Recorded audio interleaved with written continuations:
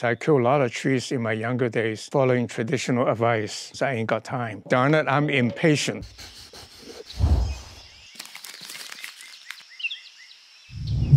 Hi, I'm miltonchang of Bonsaiheirloom. A beautiful sunny spring day. So I walked by this Trident Maple, my 25-year-old Trident Maple, which I planted in the ground for growing. Now it's a 26-year-old Trident Maple.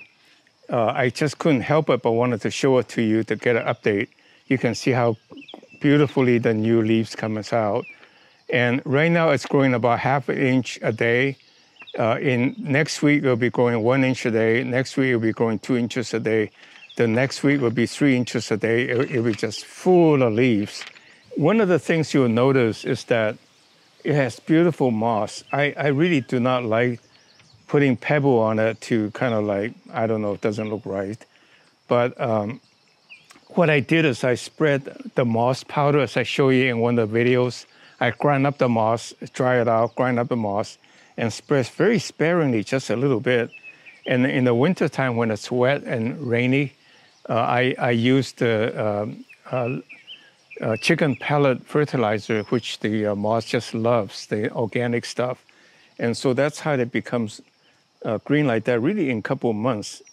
But the problem with that is that you have these Irish moss hidden in the moss. Just like this one, you have to pull it up, root and all.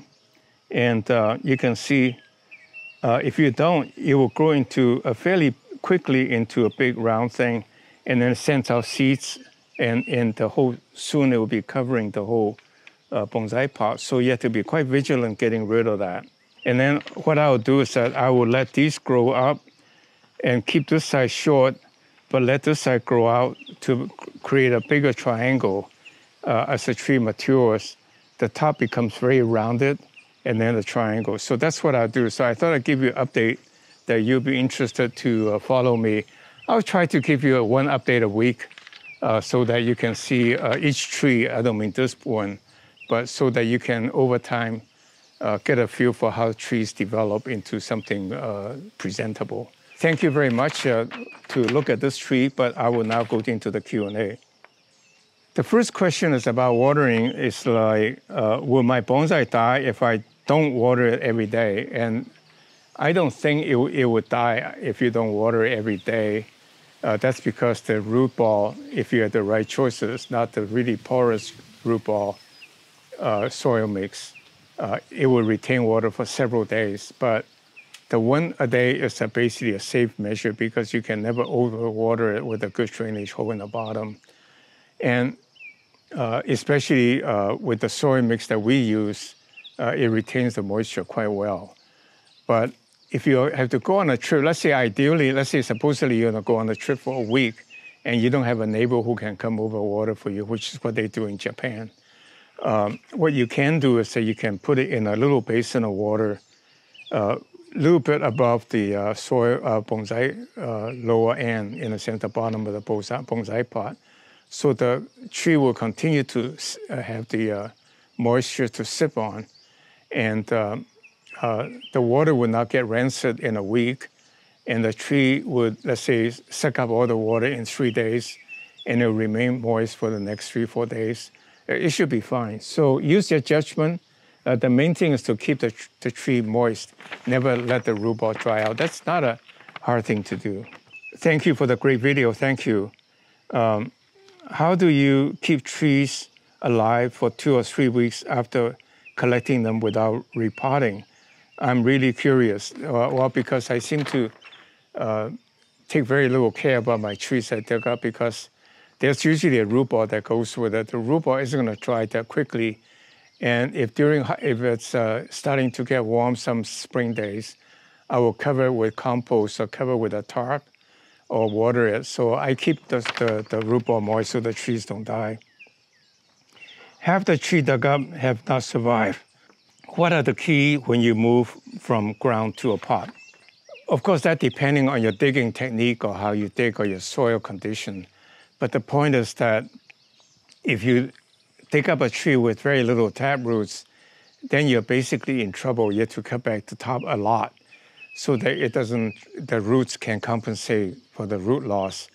to give enough branches that's remaining. So what I suggest, as I said in the past, is to dig around every few months, a different spot until you go all the way around before you dig it up. And then you take a reciprocal saw, if necessary, to go in and cut the taproots. You don't really have to dig it that far away because the bonsai pot, the growing pot, it really isn't going to be much bigger than 1.5 inches diameter, 1.5 foot diameter. So that's how you dig it, to encourage the growth of the fibrous roots. So when you dig the tree, it doesn't die on you. If I plant a tree in the ground and grow for 5 years, it'll be way taller and much more narrow. Do I cut back every year? Well, that's the idea. If you plant a deciduous tree, for example, it'll grow up really tall and very little branching. And so what you do is you say, my bonsai wants to be this high, then you cut it off here. So this will be the apex as it grew. And then the bottom branches will come out, you let it grow. And if you leave it alone so that the bottom branch will get thick, to make the tree look more natural, the bottom branches are thicker. So that's what you do. But if you have the time, then what you do is that you air layer pieces, especially deciduous trees, and they root in several weeks, really, maybe a month or several, let's say 3 months, 6 months time frame. Then you can reduce the trees over time. And when you do that, it starts to induce the bottom growth. So you're not losing much, but I will cut back the tree once or twice a year at most, so let the tree grow. And one thing good about doing that, like cutting it here and let it grow up, is that the tree would taper. So in fact, if you want to be extreme, you want a tree this tall, you cut it here, and you cut it here, and cut it here, in a sense of that high, then you have a very nice taper tree. So all my trees are cut once or twice a year to get to this, because if you plant in the ground, let it go, it kind of goes away from you. You can't handle it afterwards, can't train it anymore. Well, what are your thoughts when you get dead trees sometimes? I don't know what to think. Well, I throw them away, for one. I don't lament it because there's no point in crying over spilled milk. Try to think about what I did wrong to learn something from it. What I'm sharing is actually real experience. I killed a lot of trees in my younger days, following traditional advice. And as a side interest, the reason why I developed shortcut methods, there are actually 2 main reasons. One, practical reasons, I ain't got time. I was managing startup companies, really, really busy, working 18 hours a day. So on weekends or when I have time, I go relax at cutting the trees. So that's why I planted the trees in the ground to get thick, and that's, fortunately, that's the result I get.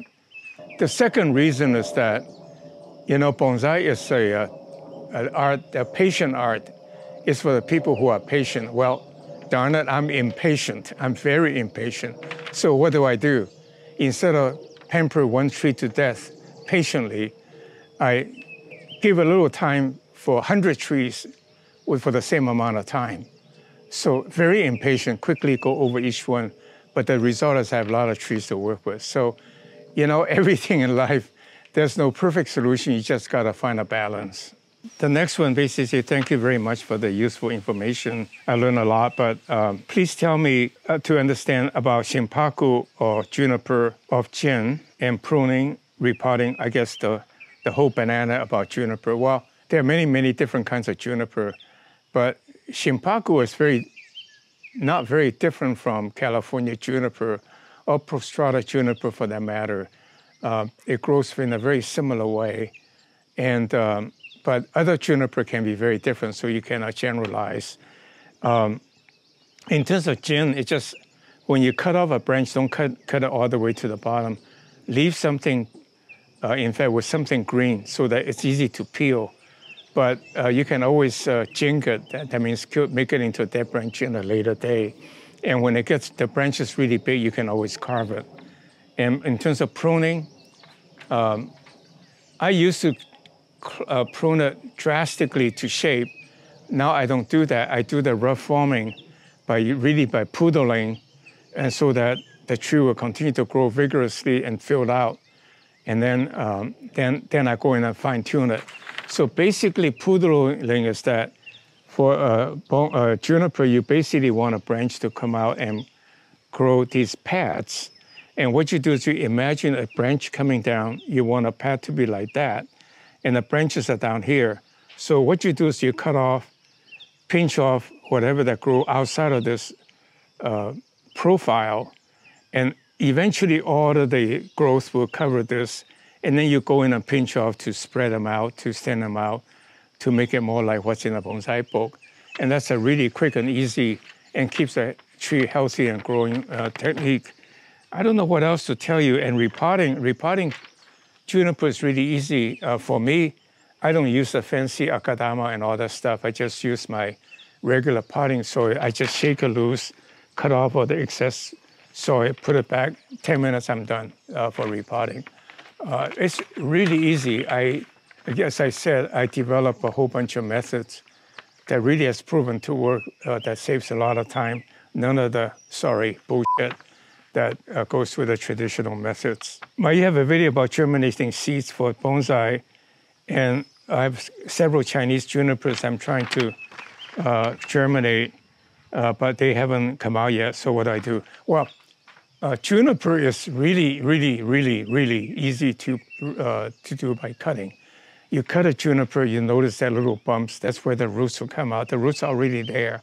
So if you put a moist soil, keep it damp, the roots will come out in several weeks. I would say maximum 4 weeks, 6 weeks, and you can pull it out in 3 months and you're ready for putting it in the ground. So I really wouldn't, I have never started juniper with, and I don't know anybody else does, that started a juniper with seeds. Hey, by the way, you know what is gin made of? You know, the drinking gin? That's juniper berry.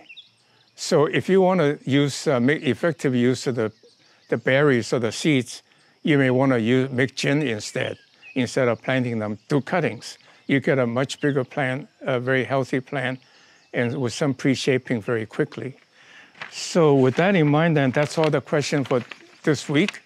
I thank you very much for your participation, and please critique me so I can improve over time. So with that in mind, then thank you. If you like my video, that's my reward. I appreciate it. And subscribe to our channel. And please send us your email address so we can notify you for shipment probably before Thanksgiving. We'll probably start to take pre-order in June, July timeframe. I thank you for watching. I see you next week.